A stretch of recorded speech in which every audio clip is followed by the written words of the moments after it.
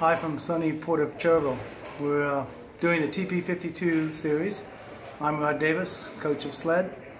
We just finished the coastal race, and it was a very good contest all the way around the course. Tonight we're all going to be sitting in front of the TV watching the America's Cup, and that'll be a good contest too, because we know Oracle is the best in the world at improving. We're just going to find out tonight how much they've been able to improve. So these next two races in my book are probably, they're going to tell a good tale. If either team dominates those two races, then the series could be very short or a very long series. In your opinion, what Oracle can improve? They've been working on their systems, a little bit of work on their boards and stuff.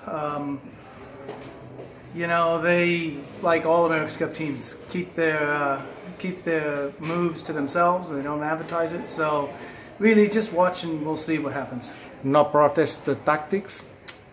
No protest. I think it would be a shame if after 30 races of Team New Zealand sailing around that Oracle decides now is the time to protest.